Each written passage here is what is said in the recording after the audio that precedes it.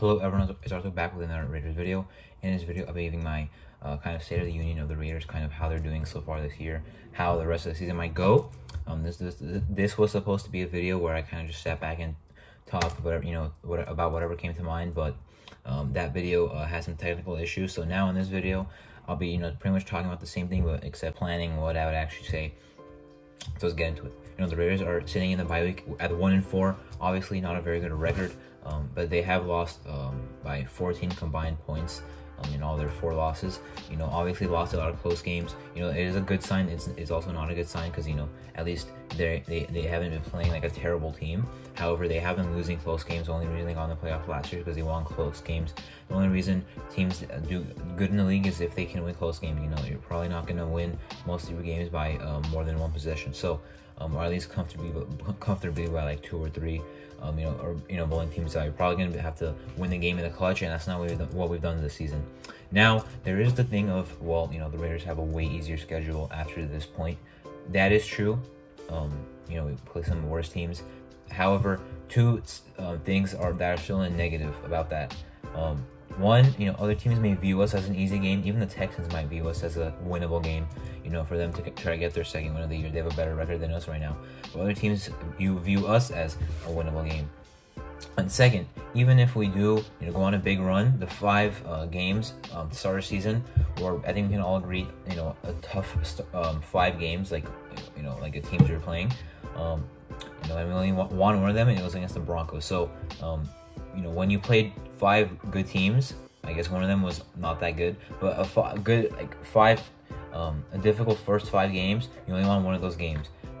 That really shows how they might do against good teams. So, if we do go on a run in this kind of middle part of our season, we still have, some tougher games to play at the end of the regular season. And, if we do get into the playoffs, we're going to be playing good teams, obviously. Now, offensively, Darren Waller has been a huge disappointment so far. Now is injured, to stack onto bad performances, and pretty much injuring the same part of his body last year, which kept him out for, like 5 games, 6 games. I believe 5 games. The 6th game he missed was an earlier thing in the season.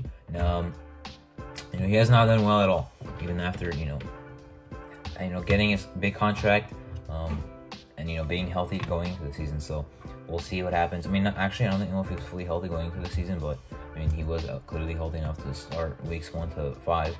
But he has not done good. Honestly, I think Foster Moreau, if he starts against the Texans, he probably will. He'll be back from injury. I think Foster Moreau has looked better this year. I think that's why when Moreau and Waller were both healthy, you kind of saw like a 50-50 mix of who was out there.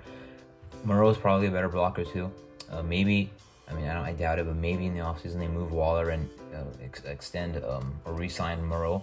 Anyway, I do think we have to try and keep Moreau. He is very good. Renfro has been, obviously missed time. 3 fumbles in about 3. He played 3 games this year. 3 fumbles, 1 lost fumble. But he hasn't been his Pro Bowl version, but he wasn't last year to start the year anyway. He really got most of his great production at the end of the year. And then Mac Hollins has been a surprise, but the last 2 weeks, not as much of the same production. I think that could have been expected. He was not going to keep up that amazing performance. He was not going to keep doing amazing performances, but he still is a good player first. And then Devontae Adams been going off. I don't think he has any trouble with this offense right now. I think he's doing his thing. Obviously, the court date, we'll see what happens. It's set for November 10th, so he will play in the Texans game, the Saints game, and the Jaguars game. We'll see what happens with the court case, going forward, with the games after that. But yeah, and then Derek Carr has been pretty nice this season. I won't say pretty nice. He had a pretty rough start. In week 1, it was a terrible game. Week 2, it was I'm not gonna say a good game statistically, yeah, but not really. We didn't do anything in the second half. Tennessee, I think he had a good game. Denver, he didn't have to do much. The Chiefs, I think he had a good game. So he has been okay for us. I think been getting better. The offensive line, I will say, is very, very good at run blocking this year. Very surprising. And I think their pass blocking isn't very good, but not as horrible as I expected it to be. Dylan Parham looks like a great rookie right now. Andre James looks like a great center, as I thought he would be.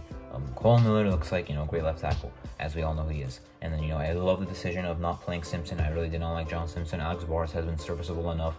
Liminor has been serviceable enough. Darren Munford, I know people love him. I like him too. but you know, it's not like I'm not gonna rip on him. He has not been good though. I'm gonna give him some leeway and say, well, he is a rookie, but that's why I'm saying he shouldn't be on the field, because he's a rookie and he's playing, you know, pretty bad early on. Is it excusable? Yes, because he's a rookie and playing early on, and a 7th round rookie.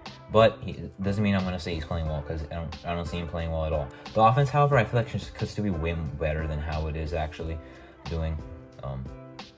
I thought we'd be an amazing passing offense. Doesn't really look that way. Waller's not been getting involved. Renfro's not been getting involved. Adams has. Jacobs has been a really good receiving back and a really good running back.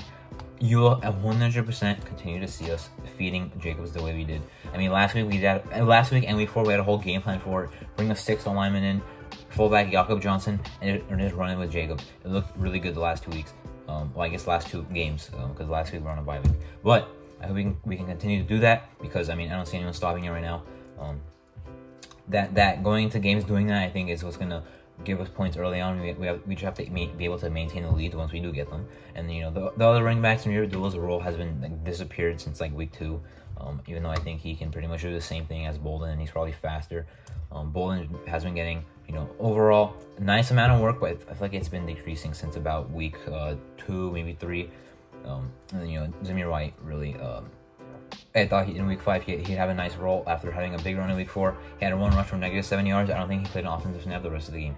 With Zamir White, it's very, I think, situational. Like I've seen him out there like 1 snap a game, and you know, that 1 snap. I don't think I've seen a Zamir White play this season where he didn't get the ball. I saw a play where he was out on the field, but there was a penalty against the Titans. But I don't think, you know, he's ever been on the field and had to pass protect the runner route.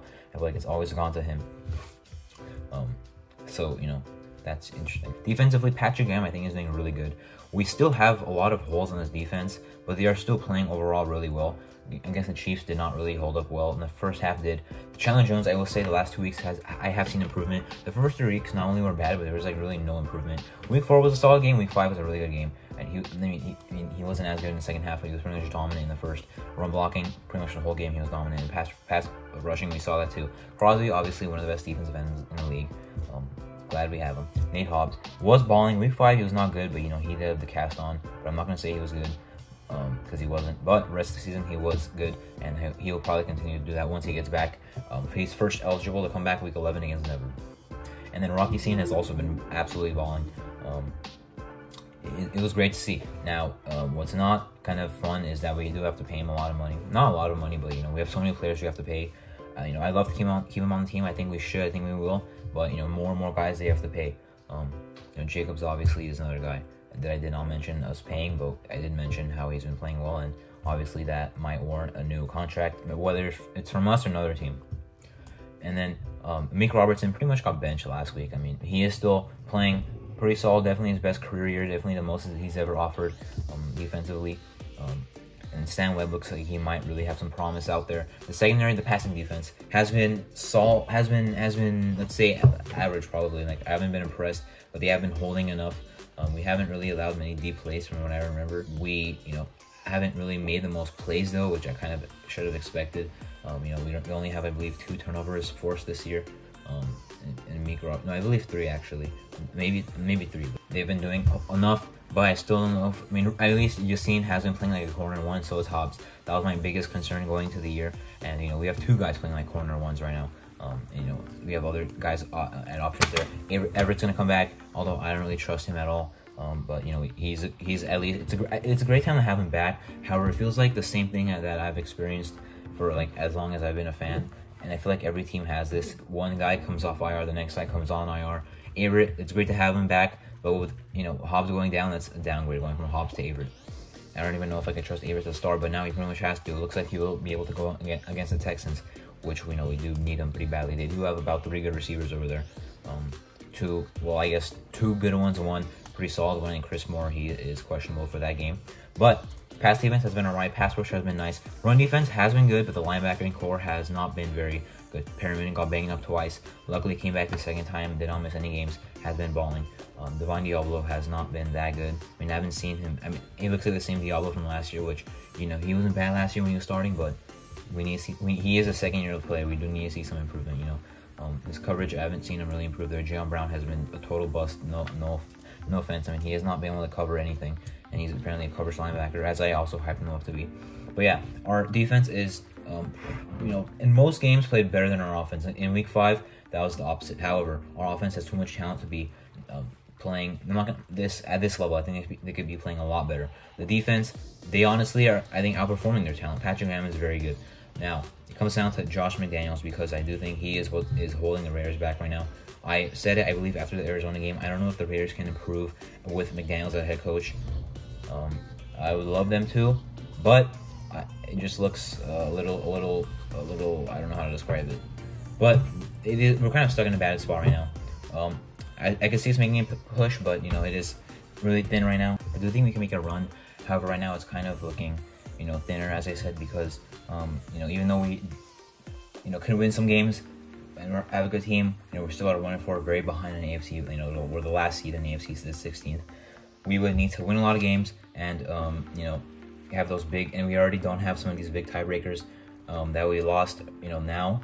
In the early part of the season, just like the Colts last year, they had a really bad start of the season. Looked like a really tremendous team about most part of last year, but last 2 games they lost and didn't make the playoffs because of the games they lost that were close in the beginning part of the year. But anyway, that was kind of my Raiders State of the Union so far this season. How they've been playing the first 5 weeks, how the season can go. I'm Martin. Thank you for watching.